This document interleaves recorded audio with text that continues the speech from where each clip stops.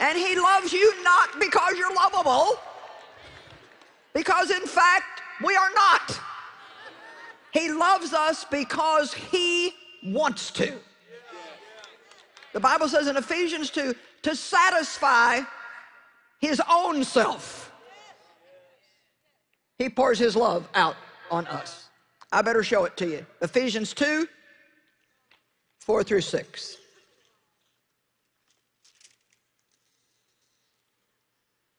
But God so rich is he in his mercy, because of, in order to satisfy the great and wonderful and intense love with which he loved us. Even when we were dead, slain by our own shortcomings and trespasses, he made us alive together in fellowship and in union with Christ. He gave us the very life of Christ himself, the same new life with which he quickened him. For it is by grace, his favor and mercy, which you did not deserve, that you are saved, delivered from judgment, and made a partaker of Christ's salvation. And he raised us up together with him and made us sit down together, giving us joint seating in the heavenly sphere with Christ Jesus.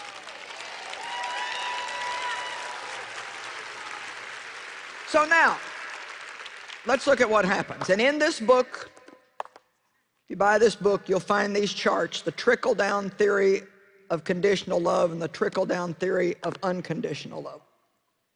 The trickle-down theory of conditional love. Well, Jesus loves me, but he loves me conditionally. Therefore, his love is based on my performance. Therefore, I have to earn his love by pleasing him.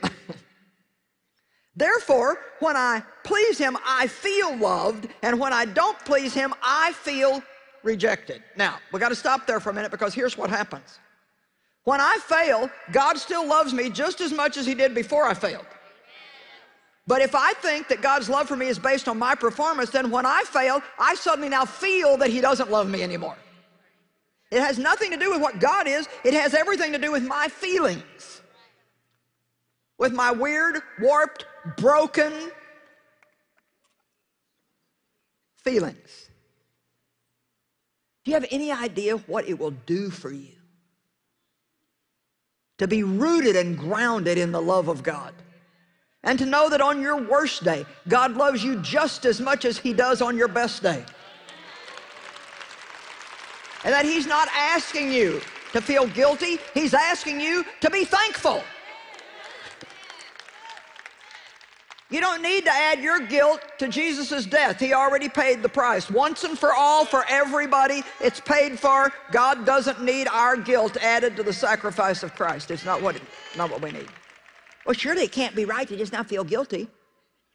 God doesn't want us to feel guilty. He wants us to be repentant. And repentant means, sorry, God, I did that. I'm willing to turn away from it. It doesn't mean just keep doing it over and over and over and live your life in guilt.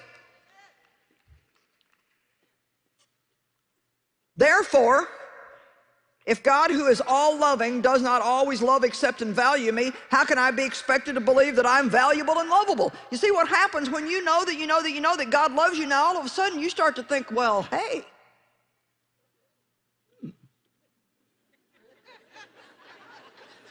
maybe I'm got a little value after all. Can you imagine how rotten I felt about myself after my dad abusing me all those years because the devil convinced me there was something wrong with me that made him do it? If your peers in school rejected you, you probably weren't able to look at them and say, you got a problem, I'm really a great person, you should want to know me. No, you probably thought, well, what's wrong with me? So then maybe you tried to be more like them and tried to be whatever you thought you needed to be part of the group. And we lose our whole identity, and we get to the point where we don't even know who we are because we're trying to please all these people that don't give a rip about us anyway. Amen? We live our lives to make they happy, and we don't even know who they are. I hate that statement. Well, you know, they say. Well, who are they?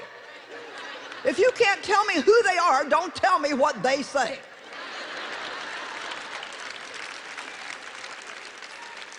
At least when I tell you what they say, I know who they is. It's God.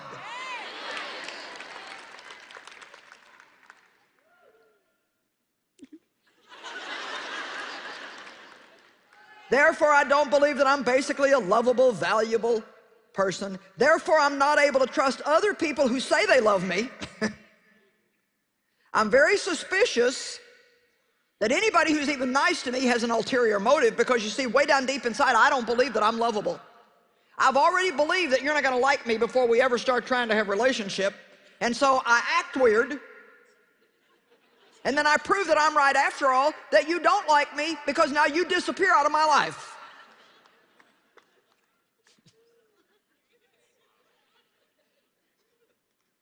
Therefore, I cannot accept love from other people. I deflect it, and I try to prove to them that I'm right, that I am not lovable. Look and see how weird I am.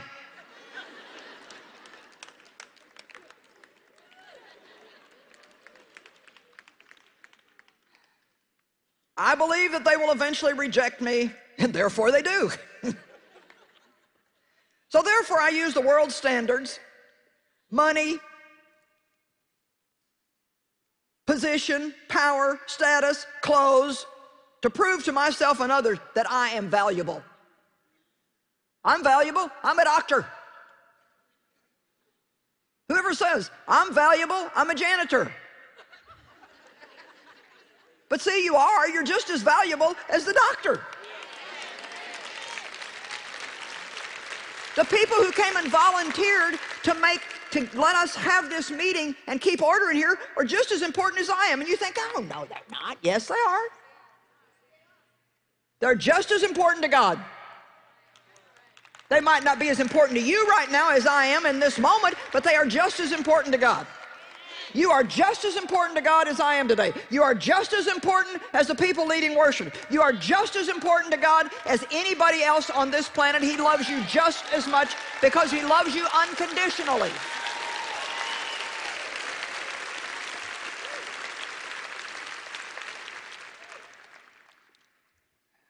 I need strokes and feedback from other people, and I love this part, to prove to myself and to others that I am lovable. You need to tell me that I'm okay.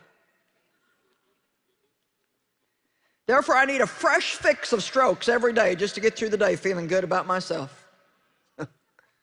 Well, Dave, you didn't tell me I looked nice this morning. Well, I like it that Dave tells me that I look nice, but I can go look in the mirror and see if I'm okay or not. I like it. I turned sideways this morning and thought, whoa, not bad for almost 70.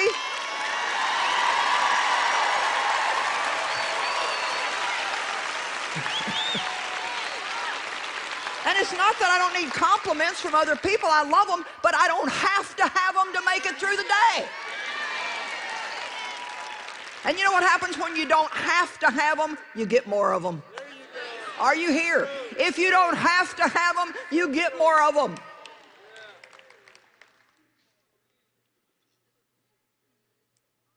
Therefore, I look to other people to give me something that only God can give me, which is a sense of my own self-worth. Therefore, I place impossible demands on people who do love me. I frustrate them. I'm never satisfied with what they're giving me. I will not allow them to be honest with me or to confront me, and I am focused on me, and I expect them to be focused on me too.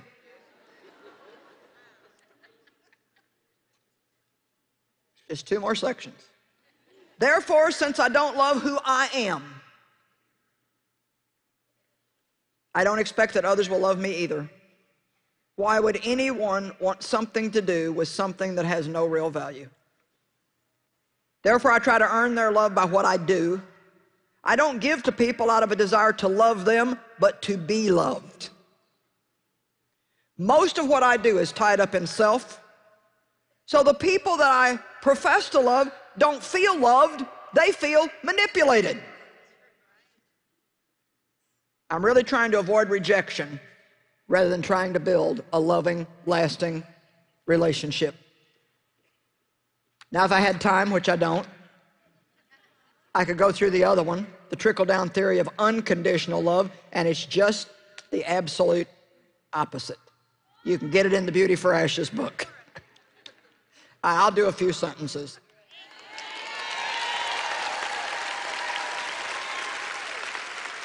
If you promise to give me 5 more minutes, I'll give it to you. All right, here you go. We'll go fast. Jesus loves me, this I know, and he loves me unconditionally. Therefore, I have not earned his love, nor can I earn his love. Therefore, I cannot be separated from his love. When I obey him, he will bless me. When I disobey him, there will be consequences. He may not like my behavior, but he always loves me. Therefore, since I have experienced God's love, I know that I am lovable. Therefore, since I know that God loves me, I'm able to believe that there are people who could love me too. Therefore, I'm able to trust people who love me. Therefore, I'm able to accept the love that people give me. And this makes you so confident. You can go out in the world and not be afraid of rejection because you feel good about yourself. And actually, if somebody does reject you, you know right away they got a problem. Well, there's only one way to truly recover from addictive behavior, and that is to know who we are in Christ and to believe that we have worth and value because Jesus died for us. Today we're offering you teaching that's going to help you get this truth rooted in your life. Beauty for Ashes Action Plan. It includes CDs, DVDs, and a personal application workbook. It's going to be good for you to listen, to look, and to go through this workbook and do a little bit of writing things out yourself to make sure that you're getting it on the inside of you. Take a look at this. Escape the prison of your past with the Beauty for Ashes Action Plan. With over 4 hours of Joyce's teaching on CD and DVD, a personal application workbook and journal, the Beauty for Ashes Action Plan will help you change your perspective on the past and live a life as God intended, filled with joy and purpose. It's available today for your donation of $35 or more. Contact us right now, 1-800-727-9673. Well, I'm issuing a special invitation to you to attend one of my conferences this year. And some of you might say, well, Joyce, I'm just too busy. Well, you know, that's usually our first response to a lot of things. But really, when we make a commitment to come, I believe that God is really going to make a tremendous impact on your life. You know, it's very important for us to slow down and set aside time for God. So why don't you make plans to join us? We really would love to see you there. Don't miss your chance to see Joyce live. Inspiring worship, life-changing teaching. The Joyce Meyer Conference is coming to Hershey, Pennsylvania, August 7th through 9th with worship by Fused Worship. And Toronto, Ontario, August 21st through 23rd with worship by Israel Houghton. All sessions are free. For more information and a complete conference schedule, visit us at joycemeyer.org or call toll-free 1-866-SEE-JOYCE.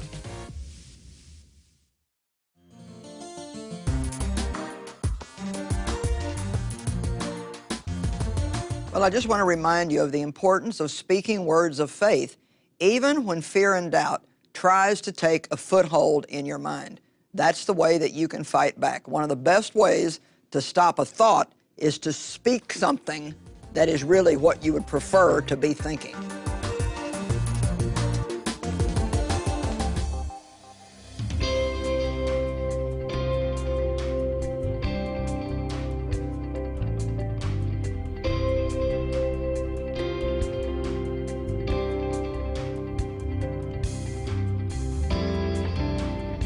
The proceeding was paid for by the friends and partners of Joyce Meyer Ministries.